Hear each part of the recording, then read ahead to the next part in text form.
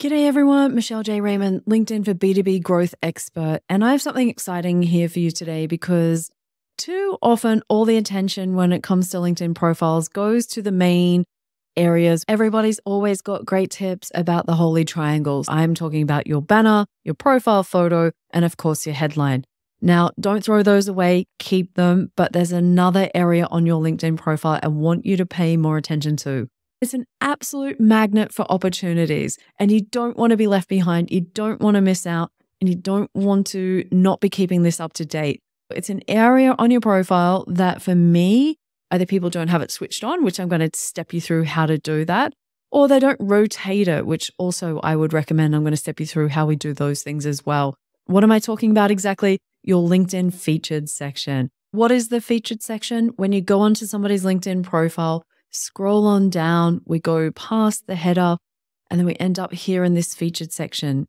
It grabs attention, and I'm going to step you through the ABCDs of how to get the most out of it. The featured section for me is as easy as ABCD.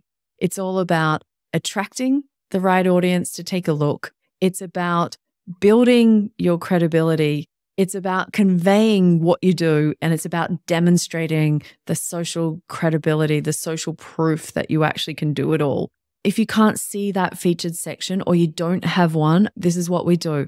Scroll back up again, go to Add Profile section, go into Recommended, click on Add Featured. Now, I'm not going to do that because I already have it on my profile, but you will get it pop up just like this. If you don't see it, your action today is to make sure that you go and add this feature in.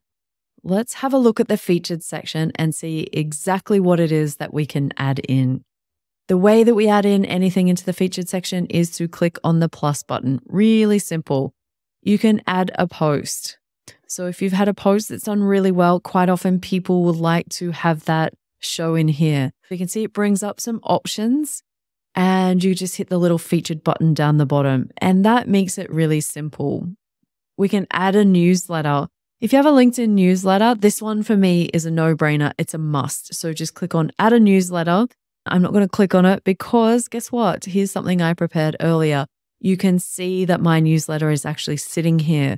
That's building up social credibility for me. I've got, roughly 4,500 subscribers to my LinkedIn newsletter. And I want to keep generating more and more subscribers. Why? Because it's the easiest way for me to get my message out. Let's click on the plus button again, see what else we have. We can also add an article. So click on that one.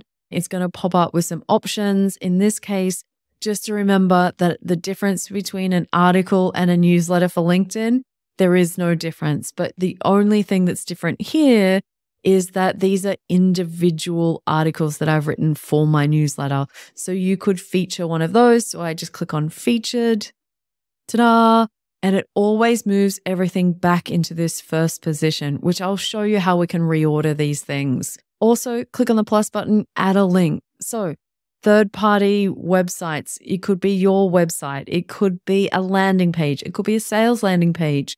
You could have a free downloadable that sends people down into your sales funnel. All you need to do is type in the link and click add. It's that simple. And again, it will add into the featured section. Click on the plus button again just to see what else. Add media. Now, by adding media, it then opens up whichever shared drive that you use, and then you can start to upload different formats of content in there. Now, from that perspective, you can see we've got lots of different ways that we can use this. Now that I've done that, looks all a bit not so great. On a mobile device, the only thing that happens is you only get to see the first one in the first position. So this one on the left-hand side is really the most important. I don't want it to become a set and forget. I encourage you to change these things, experiment, see what's getting you most attention. See what works for your brand. You might have an event that's coming up that's important to you that you want to promote. This is the perfect place for it. Give people something interesting, especially if they might be like just doing the bit of research. You're not going to change it every day, but maybe once every month, once every 2 months, just as new things come in, bring them to people's attention. We never want to get stale. We never want to get boring. We're doing things again to grow our business, and we're doing things that our competitors aren't paying attention to. That's why what I'm teaching you today is so critical and often overlooked. So don't be that business owner or that team member. When I just add in a few different options, you can see that they went over here into what I'm going to call first place. I don't want them there because I've got a bit of a system going, which I'm going to let you in on my secrets on how I do this. But if you want to adjust anything, say you want to remove something, you want to change the order, click on the pencil, as always, everywhere on LinkedIn. That's how you edit things. And you can start to see here, it's as easy as I can remove it altogether by just hitting the remove from featured. I have other options for some of these other lines as well, where I can edit them, where I can delete them. And you can see that happens all the way down depending what type of link that I've put in there. With this, you'll see up on the top right-hand side, we actually have a little reorder button. Whilst it's not named, that's what it does. In the top right-hand corner, you can grab the little lines and just drag it down. And you can see how now I can reorder. Let's say I want to leave that one on there because it shows my credibility. It shows some of my most recent thought leadership pieces. Whilst I'm not 100% certain on how many you can go across, think about how you would use that section. There's only so much that you're going to scroll and scroll and scroll to see what somebody else is saying about themselves. At most, we're probably having a quick glance, doing our research, thinking about buying from someone, seeing what they're up to, seeing, what kind of credibility that they've got. So from that perspective, what I don't want you to do is jam pack it with too much, right? We have a tendency on LinkedIn, just because they give us a feature and just because we can go bigger doesn't mean bigger is better. Keep it really strategic in this section. Think about what is it that's going to be of most value to my target audience. That's always what we're doing when we want to grow our business on LinkedIn, is make sure it's not about us, it's about them. Best advice that I can ever give people, but it's not enough people are listening. Let's have a look at this. The reorder button, as I said, just drag and drop, swap them around, move them up and down until you're happy with the order. Now, in this case, I'm going to move mine back around and I'll show you what that looks like. You don't have to hit save. So just click the little cross and it takes you back here to the featured section. As you can see, what's happening out here is that now it's refreshed that order and I've got my main one back in the beginning. My newsletter comes second, and then this is a post that I'm currently working on, which I'll probably swap out, but it's also an insider into what it's like to work with me, which I think is important when people are doing their research, that it's not always 100% polished. For me, when it comes to LinkedIn, there's always this balance between fully branded and polished and human.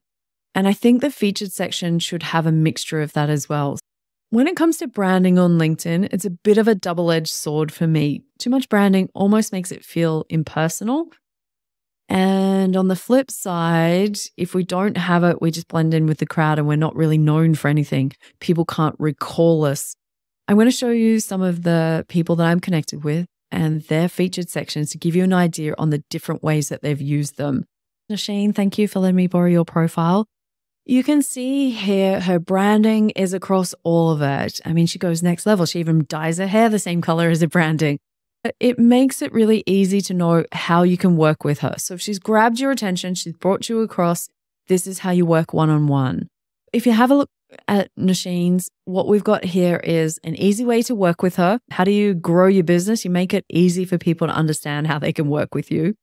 There's a credibility piece here. That's her official LinkedIn course. Of course, we're going to want to know more about what it is she created for LinkedIn and an upcoming event. So for me, this is the perfect mix of here's how easy it is to work with me, here's some credibility, and here's what I've got coming up. And this is like a really brilliant mix. If I scroll across to the right on hers, you'll start to see some other credibility pieces. More human. This is a testimonial that she got from one of her clients. And this is one of her TEDx talks, which again, it just speaks volumes and backs up everything that she's already said up the top here in her profile. Now let's have a look at a couple of others because I think examples are always helpful. Shout out to my friend Jillian Whitney, easy peasy video coach, my go-to. Again, you can see clearly from the top what she does with her business.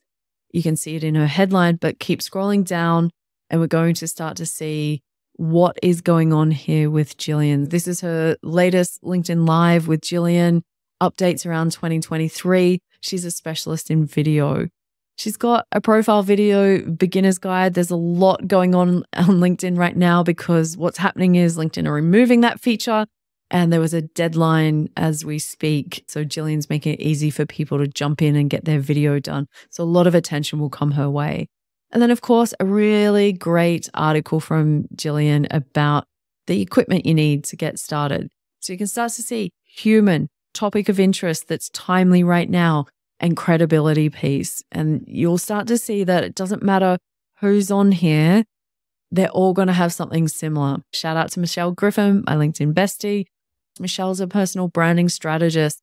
Everything she does is going to be branded. And these are customized tiles that she's created. So you can create your own tiles and you can see here, link and link. So the best size that I've found for those is 1280 by 720 pixels, just like a YouTube thumbnail. Similar style, you saw those bright colors attracting other people. She has a podcast. That's her credibility play. This is how you can work with her. She shouts out exactly if you need branding help. Again, we're making it so obvious for people. And the credibility piece, the LinkedIn branding book. I know a really amazing co-author of that book. If you haven't bought your copy, you should head out now.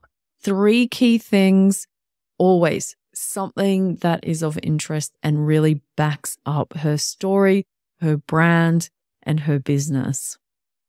I want to talk about how I've used mine so that you can see. I wanted to make it really easy for people to understand the types of products and ways that I work with people and what I actually do. Because I don't know about you, but sometimes when I'm scrolling on LinkedIn, there's some people I really love. They create great content, but I'm scratching my head thinking, what do you actually sell? How do you make money? If you click on view, it's going to take you to my website, which will give you more details around how I work with people. So when it comes to mine, I've got a mixture based on my business goals right now. Of course, I want to make it really easy for people to understand what I do and how I work with people. I'm currently trying to grow my newsletter subscriptions, so this part is in the middle. This is a current post that is going out at the moment and lots of people are commenting on it and it's giving me some really great feedback on what makes me different to others. I'm just keeping that up there because I want as much interest in that particular post as we can at the moment. Also, if I keep scrolling across to the right, this is a link to all of the other resources. Of course, you're here on YouTube, but I have 2 books, 2 podcasts, and I want to always be driving traffic towards those. And the last one is absolutely a credibility play for me. I had an amazing privilege of being on the Social Media Examiner podcast with Mike Stelzner, and I wanted to show that off because for me, this one's like a trophy cabinet. I admit it.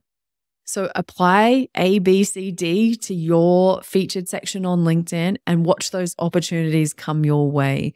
Why? Because it makes it simple, it stands out, and it just makes it so obvious for people to know what it is that you do and how you do it. Now, there's one final thing that I would highly recommend when it comes to your featured section is you want to pack them with one last punch. It's all about the call to action.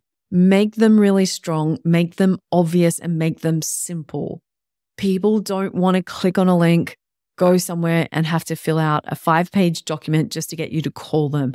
Have your systems and processes in the background sorted. So for me, for instance, I have a Calendly link, book an intro call, 15 minutes, one link, couple of fields filled out, problem solved. It's about having a cohesive process. So think about what's your customer experience like from the time they discover you, maybe via your content, maybe you reached out to connect with them. From that moment on, what's the process that they will go through before they actually get to speak to you? Because remember, the actual aim of this game is to get people off LinkedIn and into conversations as soon as it makes sense and not a second earlier. So don't rush these things.